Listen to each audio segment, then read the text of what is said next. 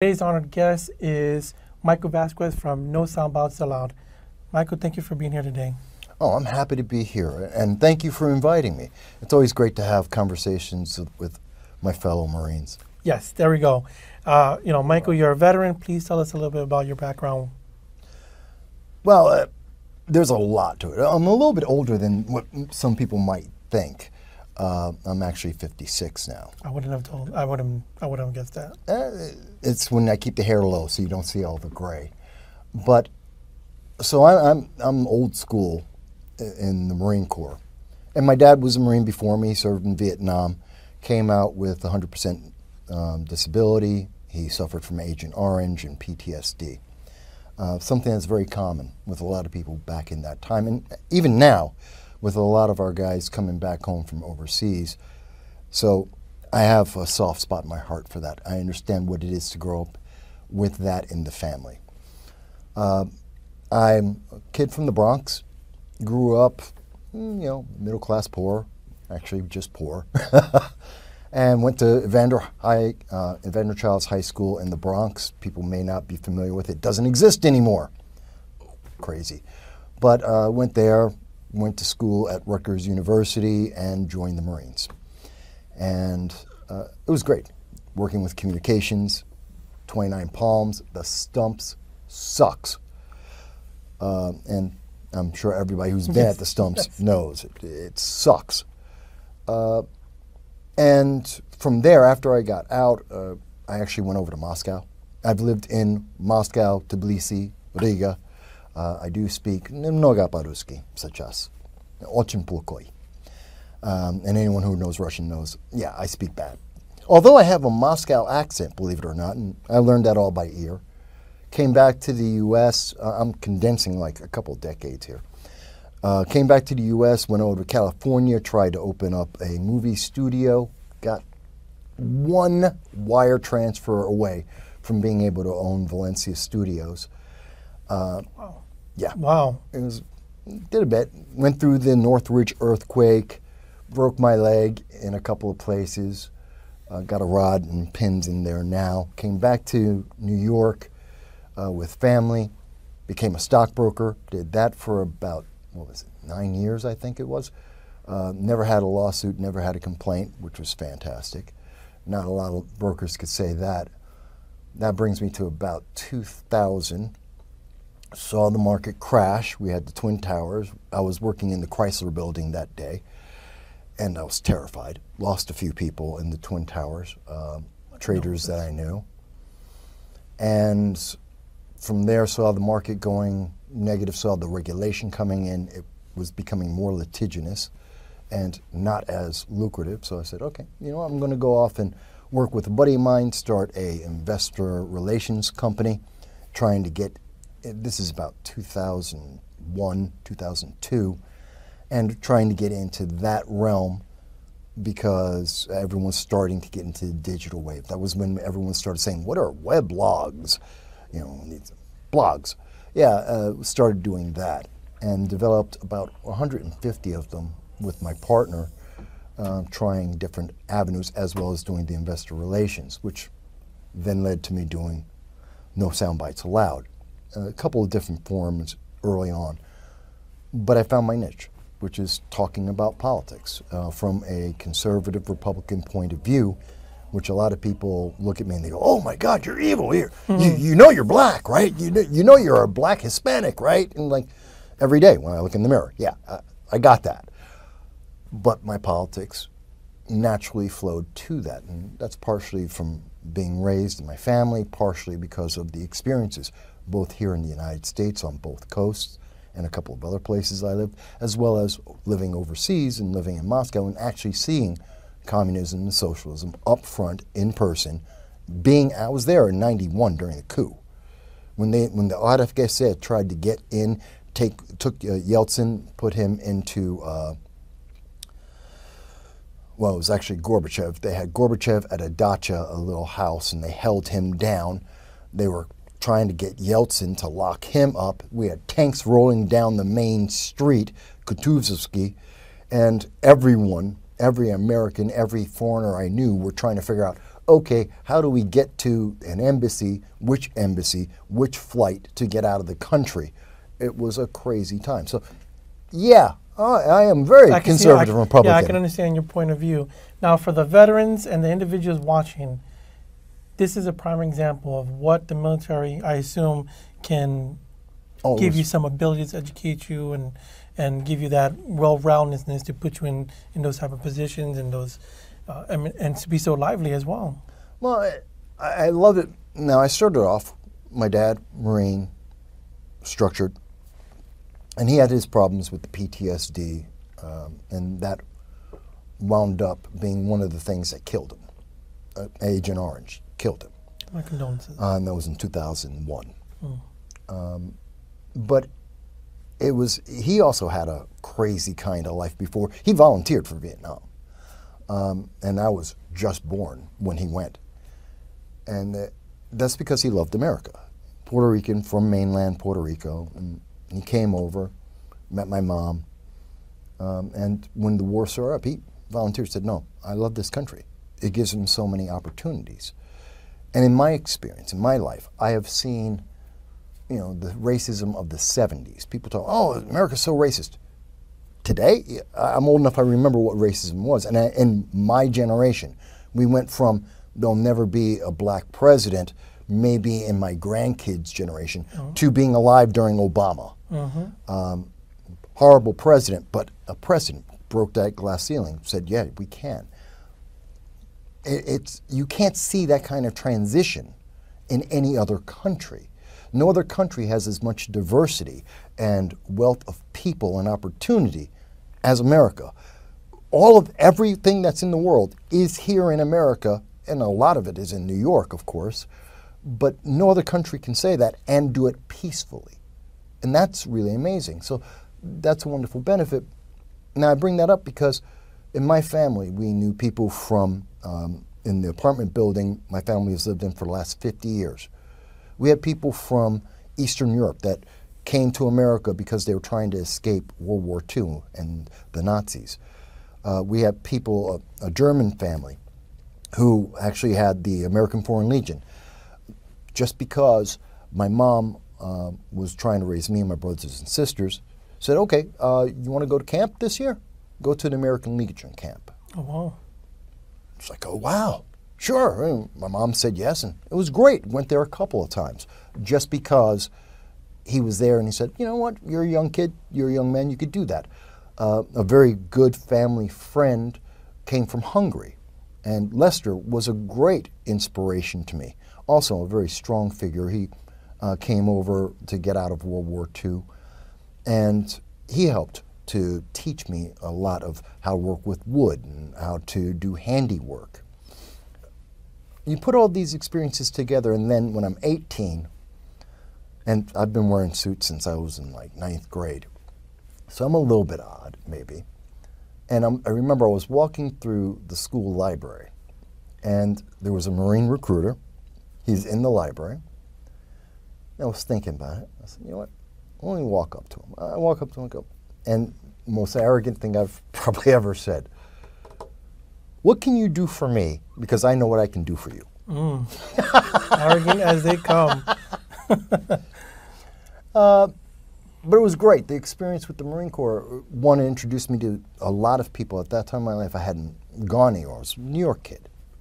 And I got to meet people from around the country, a couple of people who had never been in person with black people before, so that was a new experience for them. We hashed that out a couple of times and wound up to be very good friends.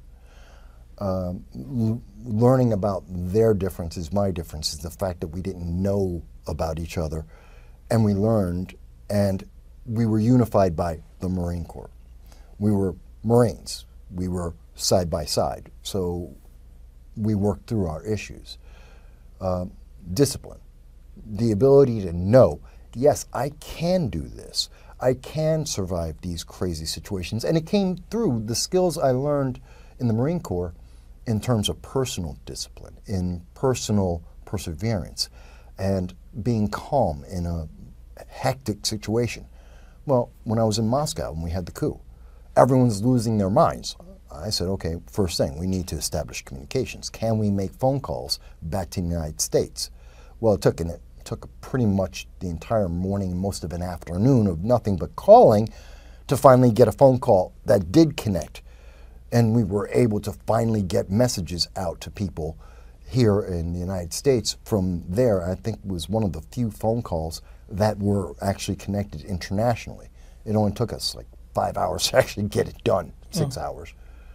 But that was because I was focused. I was calm. I had a mission. I had a goal. I contacted all the embassies. I contacted many of the expatriates that I knew, trying to figure out, okay, what's our plan? Do we have an exit strategy? Can we get to this embassy, that embassy? If you can't get to this one, then here's another one that's aligned with your nation. We can get to there. Make sure you have your passport. Have a go-ready bag. If I call you, I say, we're going, pick up the bag and meet me. We're not wasting time. And here's where I'm going to meet you at. And this is the path we're going to take. And here's an alternate route, just in case we're suddenly blocked. This is the other way we're going to go. It was a very interesting time. And because the Marine Corps trained me so well to think under pressure, to not just be emotional, but to create a mission, to know that you can achieve that mission. It's very important, and that's happened a couple times in my life. When I was in the Northridge earthquake in California, again, slow down, think it through. Is everyone safe? Check out their neighborhood. Let's go through and see, do I need to be prepared for first aid? What supplies do we have? What supplies do we need? How can we get them? Can I organize everyone in the community and work with them to go, okay, we're going to take an hour and a half trip we were in the West Falls region, take an hour and a half trip over to Apple Valley to be able to buy meat. And okay, what are we going to buy? Hamburgers and hot dogs. Yeah, simplest thing, feeds everyone, and a bunch of buns. So we can feed everyone, including the kids. Bring it back. Everyone pulls out their grills. We're grilling divide the meat to everyone, and everyone's grilling, and anyone wants to eat in the neighborhood, they can walk up to any grill and they eat the food. This way, everyone's taken care of. It's these experiences that the average person hopefully will never have to go through, but because the Marine Corps did its job in preparing me and giving me a discipline both in body and mind, that when a lot of the adversities I've gone through, I now have a different approach. That switch kind of just clicks back in, and now I'm in that mode of, okay, this is how we get through that. Now, you're a unique person that I can speak to regarding, because it's not only a veteran, politics, and, your experiences that you had going in and et cetera. Would you push towards the youth to go into the military, knowing that the current political climate that we have? I tend to approach when people say, well, what do you think of the military? Should I go or should I not? I've had a couple of kids, younger people who've said that to me. And I answer them kind of like how I answer people who say, well, I want to know about politics. Okay, do you want my opinion or do you want me to give you the facts? There's two different aspects. They're not the same thing. My opinion's obviously going to color those facts, how I felt about it, what I thought, what I took out of it. The facts are, this is what's going to happen. You're going to go to boot camp. You're going to go over to Paris Island and they're going to bust you. They're going to break you and then they're going to rebuild you. You will not be the same person that comes out of boot camp that goes into boot camp. That's assuming you pass. It's very difficult. I'm speaking specifically, of course, about the Marines, Army, Navy. They all have similar but more easy pastimes, and of course there's the Air Force. Cakewalk, mind you, love you guys, but it ain't the same. So there's that. These are some of the facts of what you're going to deal with. And yeah, if you're going into the Marine Corps, yeah, you're going to combat. 9 out of 10. You're going to be in a hostile, hot zone. Someone's going to be firing at you. You will probably be firing back. Can you live with that concept? Do you understand that, this is reality. It's not a movie. So those are facts. Well, experiences. met some great people. You know, everywhere that I go that I meet other Marines, these are great people. We have a commonality. And I can trust them. I truly believe that every Marine I meet, I have an inherent trust of them and their opinion that I start with. Now, actions and situations may change that, but I start with, okay, that's my safe point. That's someone I can always rely on. Why? I know what they went through. They know what I went through. No matter what other experiences we went through, we have a commonality. There's something I can talk to that person about, that I can get down to the nitty-gritty and know we can be straight, we can be direct, and 9 out of 10 times I'm absolutely sure that, stuff hits the fan. I know, okay, this person at that moment, they will be able to click just like I will. We can make it through this. We can survive. That's a great experience to have throughout the rest of your life. It's a comfort. Even though it's subconscious, it's in the back of your mind. That's a comfort that you have in all the different adversity you might go through. And I hope no one ever does, but you might. And so that's the answer I give them. It's okay, and now you want to get into more details, like what happened at this base or what happened at that base, or my guys who went overseas. Everybody's different. You're going to have a different experience and stuff like that. Right, and then we can get into that, but that's the thing I start with and say, okay, if these things make sense to you, then yeah, you volunteer. If they don't make sense to you, why are you going to do that to yourself? You're going to be miserable. Well, I mean, you shared your experience of joining. For me, I wish I had something more patriotic, but, I was finishing wrestling practice, and I was just walking by and saw a recruiter, and I was like, how you doing? You want to join? Sure. That's it. A simple conversation. And, they try to, loved you. He loved me, and he's trying to do the whole sales pitch, like, we'll get you money, education. I'm like, look, I'm good. I'm good. I was on the wrestling team, above average, intelligence and all this stuff, and, Did they get you for machine gun or tanks? I wish. But everybody's situation is going to be different. I'm glad you had it sounds like you had a great experience. Me, I enjoyed my time. People always say, you seem not to be enthusiastic, but I'm like, I've dedicated my whole life, adult life, for my country, and leaving the military, I've dedicated helping out the veterans in the community with Vet Talk and Devil Dog USA. That's how I spent basically my time doing it. So for me, it's not mentality of that I need to help. I'm already doing it, so it's not like I have to live that oorah life and pins and for me, it's just I'm here. I never left. In a sort of a way. Well, I tend to notice that a lot of us who've served tend to do things, whether it's big or small, but a lot of us are involved, whether it's in politics, in school boards, in the school teams, kids teams or something.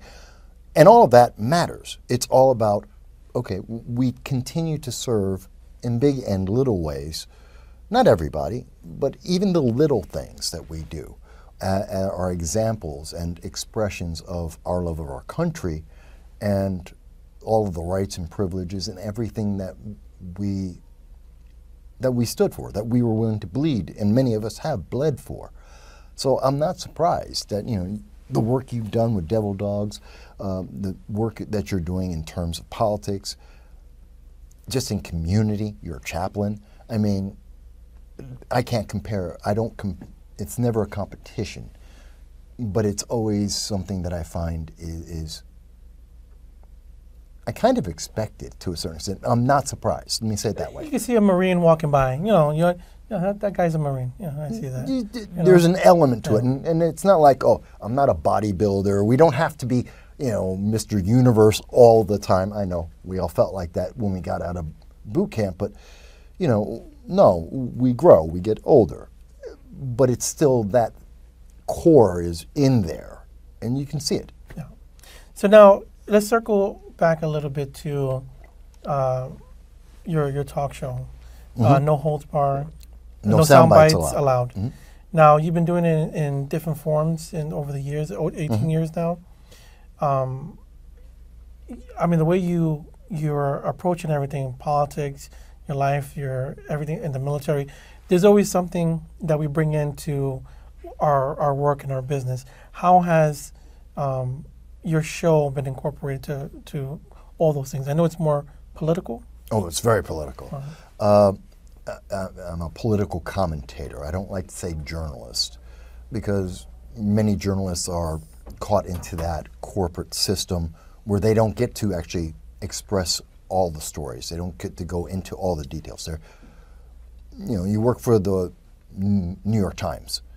You have a frame of reference you're going to be pushed to put out there. There are certain stories they're not going to talk about. Kind of like what we just learned about President Biden. How long has he been working only 6 hours a day? And who's in charge for the 18 hours a day he isn't capable of running the country? Oh, well, the first one is they don't want to talk about it. The second one is don't ask that question. That's why I do political commentary. But that political commentary, because I'm independent, it allows me to do a lot of things that the mainstream can't. I have conversations with first-time candidates or candidates that aren't in the two major parties, third-party candidates, whether libertarians, conservatives, progressives even. I have conversations with them so people know the choices that they have. I can talk about the issues that the mainstream doesn't want to go into, like, okay, who's in charge for 18 hours a day? I want to have that answer. And I can focus on issues that I think are important, like maintaining. We just had someone try and assassinate President Trump, former President Trump. Well, now you look at the news media and they're trying to turn that into, when they were talking to former Secretary of the Secret Service, Kimberly Cheadle, they try to say, well, it's about the gun. You heard over and over again from Democrats, they were saying, well, it's about the gun. Say, he had an AR-15. He had an AR-15 style firearm. That was never the problem. There are over 700 and, if I remember the last ATF,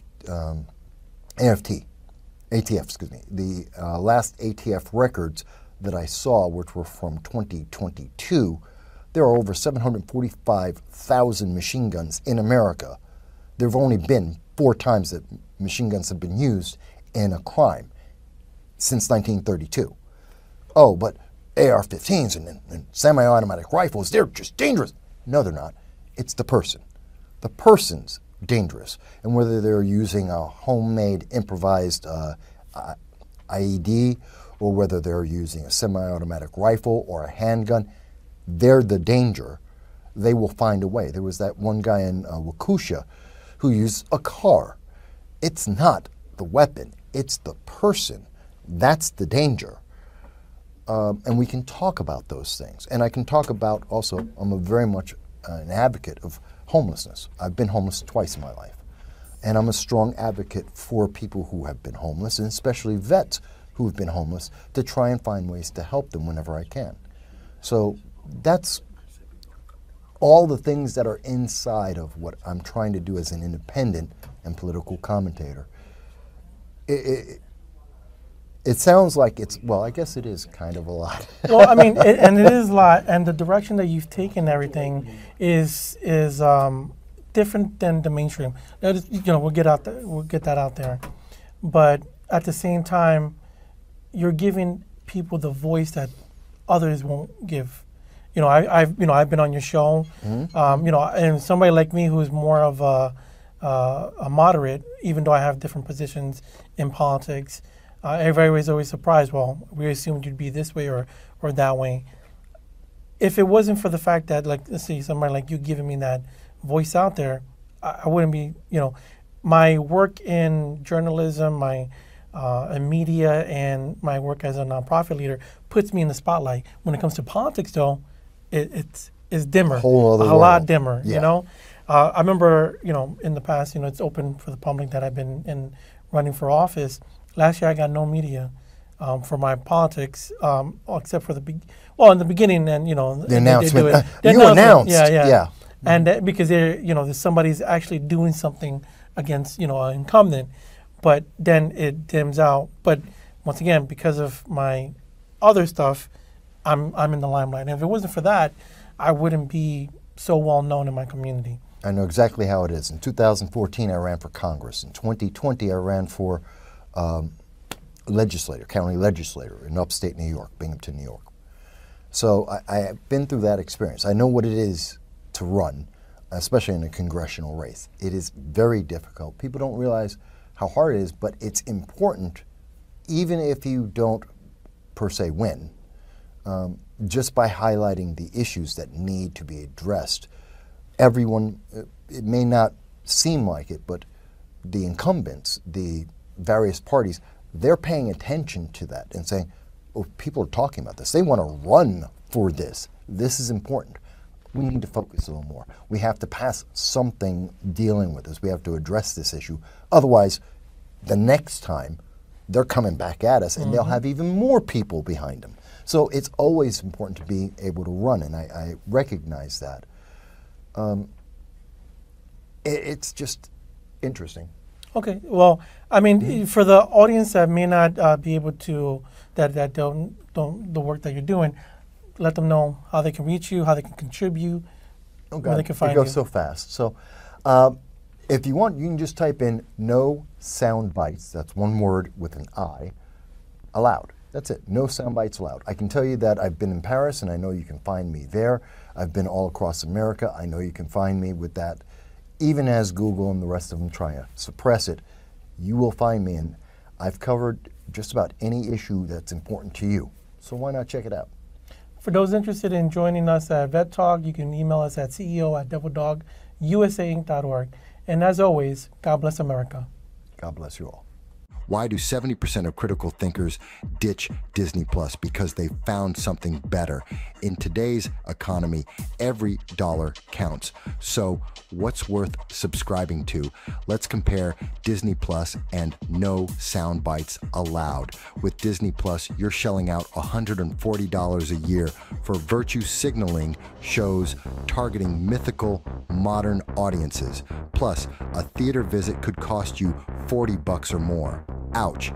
Now imagine a platform where fresh perspectives, insightful interviews, and engaging discussions are at your fingertips. That's no sound bites allowed. And the best part? It's free with an option to support only if you choose. While Disney Plus ticks off virtue signal checkboxes, no sound bites allowed offers real talk and sharp analysis. Perfect for those who crave depth and clarity.